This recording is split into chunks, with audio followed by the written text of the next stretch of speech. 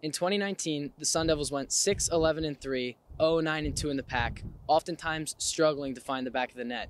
In their 2019 season, they only scored 33 goals, putting 37% of their shots on net. However, the one constant was returning junior forward Nicole Douglas. She scored 8 goals, had 4 assists in her 2019 campaign. ASU jumped out of the gate, winning their first 5 games to start last season, but it wasn't all sunshine and rainbows for the Sun Devils. ASU struggled through the second half of the season as they dropped their last 6 games to Pac-12 opponents, getting outscored 3-12. While the Sun Devils will miss forward and midfielder Marlene Schimmer, who transferred to Grand Canyon University, junior Eva Van Dersen will be returning to the Sun Devils midfield where she can continue to distribute the ball.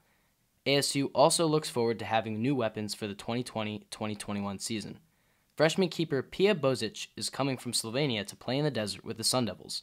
The goalie was ranked as one of the top 11 players in Slovenia. Another exciting addition is junior Vildan Kardesler, who transferred from the University of Pittsburgh. Coach Winkworth was excited about landing Kardesler because she is an experienced player who can fill multiple roles on the offensive and defensive sides of the ball. Kardesler captained the German national team before coming to America to play at the collegiate level. Next Thursday, February 4th, the Sun Devils will be hosting University of Texas El Paso, where they'll be looking to start their season off with a win. For Cronkite Sports, I'm Nick Elsner, signing off.